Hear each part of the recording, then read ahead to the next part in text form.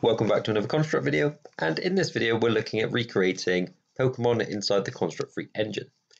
Now in the last video we created this world map, but now we want a player who can actually explore and move around this map. So start by right clicking, insert new object, and find a sprite. I'm going to call this player. Now for our player we're going to make use of a sprite sheet, so we're going to go right to the bottom, right click, and import frames from strip. Now, the sprite sheet that you need today will be available in the description, and it is 4 horizontal cells by 4 vertical. Once you've got it in here, you'll now have 15 different sprites, or 16 I should say, 4 for running left, 4 for running right, up and down. So let's start creating these animations. So the first one we're going to do is run down. We're then going to duplicate this, and we're going to rename this run lefts, duplicate for run rights, and one more for run up. Now that they're done, we need to change these animations to work for those different directions. So for running down, I'm going to get rid of all the sprites except from the first 4. For run left, I'm going to do the same, but I'm going to get rid of the first 4 and keep the next 4. And keep going through until I've done them all. So now that they're done, one more thing we have to do is just click on each animation and add the loop.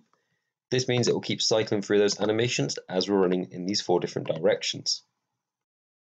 Now they're done, we've only done half the battle. We now need to add some idle animations. So for each one we're going to duplicate it, rename it to idle and then the direction, so this first one is down, and remove everything but the first frame. These will act as idle animations, so when we're not running in any direction, we just stand in this pose.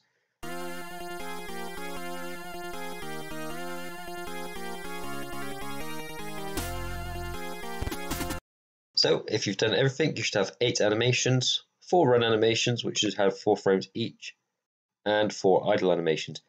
Making sure we keep the same naming convention for each one, especially for our idle animations. Hit the X once we're done, and our player is now in the world.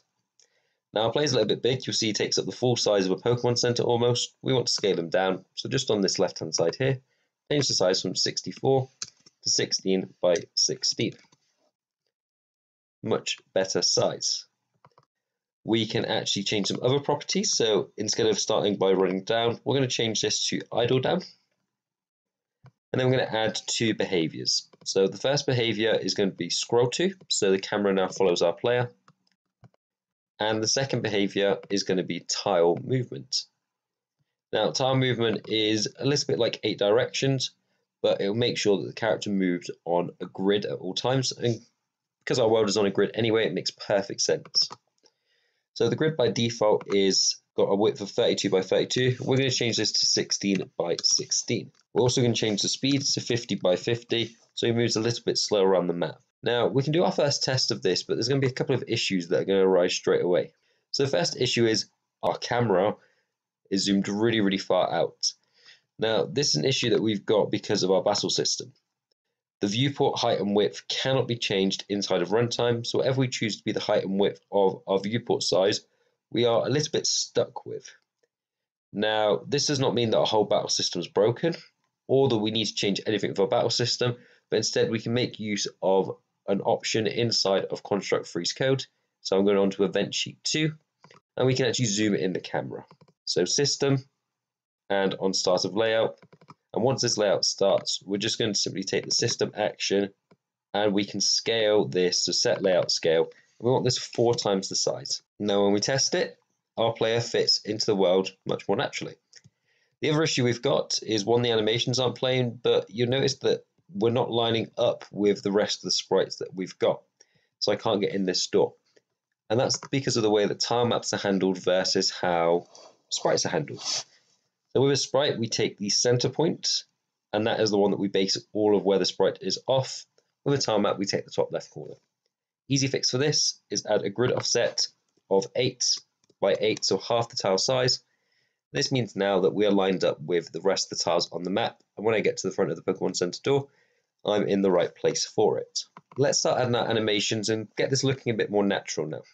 So in Event Sheet 2, we're going to add a new action, and we're going to make use of our keyboard first of all. We're going to check if key is down, and we'll start with the down key. We're also going to add a second condition, and this is going to be on our player.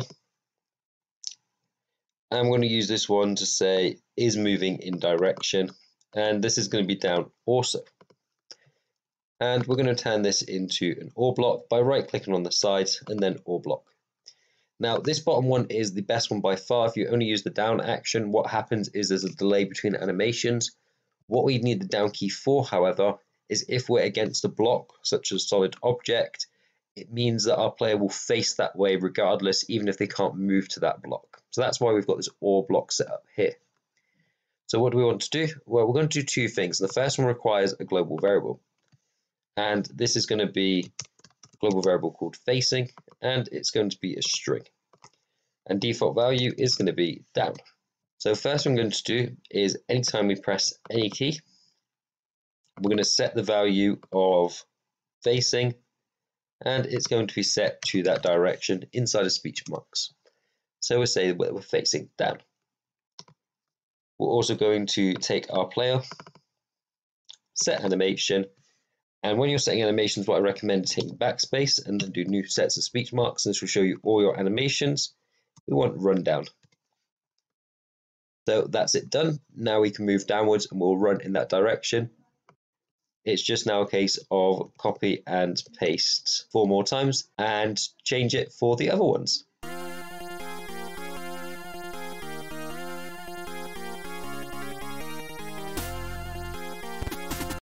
Okay, so that's all of them done. So just make sure you are checking that the keys both say down, the facing says down, and the animation set to down, and then left, right, and up. So 4 things we have to change for each row. So now we can move in all 4 directions, but we just want to handle what happens if we're not moving. So this is simply just adding one more event. So let's add a new event, scroll down, and we go to our player. And there's one called is moving. Now we don't want to check if we're moving, we want to invert that to is not moving. And if that's the case, we're going to just set the player's animation. Now some of you might be wondering why have we got this variable called facing? Well, it's actually for this bit now. So we're going to use idle, then the and sign and facing. And what this will do, we'll take the current direction we're facing, add the word idle, and that'll be our animation done. This means we only need 1 line of code as opposed to another 4.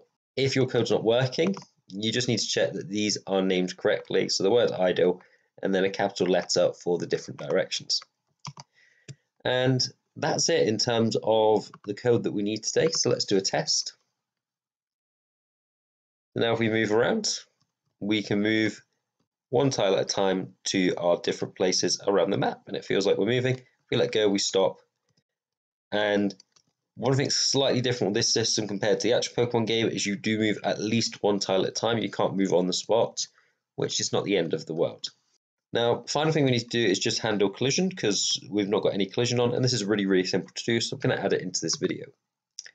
So we're going to take our world map, and we're going to edit behaviors and add the solid behavior. What this will do is this will add the solid behavior onto every single tile, which now means our whole map is solid and the game's unplayable. Easy fix, we're just going to take our little symbol here, drag over, right click, and disable selected tile collisions. This means these have no collisions on anymore. If you haven't got your tile map pane as well, just go menu, view, bars, and tile map bar. So they're disabled. We can now do the same for the buildings and trees. Again, right click, edit behaviors, and add the solid behavior. And then for this one, it's just a case of taking off any that we don't want the solid collision on. Now for mine, I only added from 3 buildings, so I'm just going to find those buildings again. And what I want to do is take the select tool, click on the doors, right click, and disable for selected tiles. I'm going to do it for the Pokemon Center. And finally, I'm going to do it for this other building that I've got in my world. And that's it. Those particular tiles don't have collision on anymore, which means I can walk in those buildings. So let's have a look and see what that looks like. So first of all, I walk up, and now I can't go in the water, not without surf. And if I go to any of the buildings, I can step into the door, and that's about it. And later on we'll make it so when they do step into the doors, instead of them just standing there, they'll actually go inside the building, and we can manage that as well quite easily with a few lines of code. So hopefully you've enjoyed this video. Our game's starting to come along now. Now we can move around the overworld. We've got a battle system. I think next video our aim is to make it so we can have wild grass and we can actually start entering into some battles. But if you've enjoyed this video, please consider and give it a like, subscribe to the channel for more Construct videos, and I'll see you in the next video.